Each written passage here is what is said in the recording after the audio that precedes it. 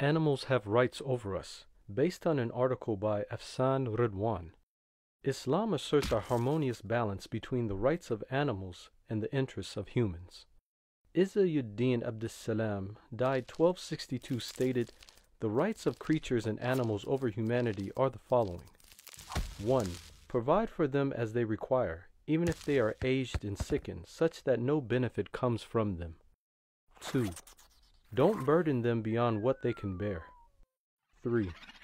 Don't put them together with another creature that could injure it, even of its own kind. 4. Slaughter them with gentleness, without flaying skins or breaking bones before death. 5. Don't slaughter their young in front of them. 6. Make their resting and watering places comfortable. 7. Put the males and females together during their mating seasons. 8. Do not discard what has been hunted. Don't make their sacrifice be in vain. 9. Do not shoot them with anything that breaks their bones or harms them by any means. For if they are harmed, their meat will be rendered forbidden."